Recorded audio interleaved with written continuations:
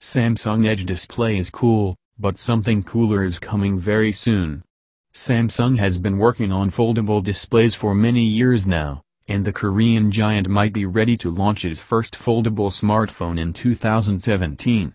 Information about the phone, which has been dubbed the Galaxy S4 now, has slowly been leaking out, and here's everything we think we know about it so far.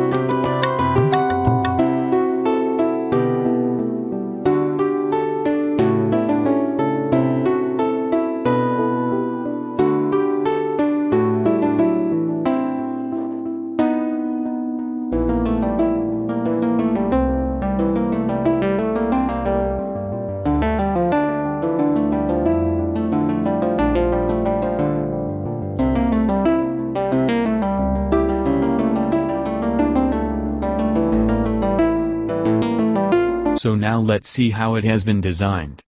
A camera lens is shown on the top of the closed clamshell, an area that becomes the rear of the unfolded phone.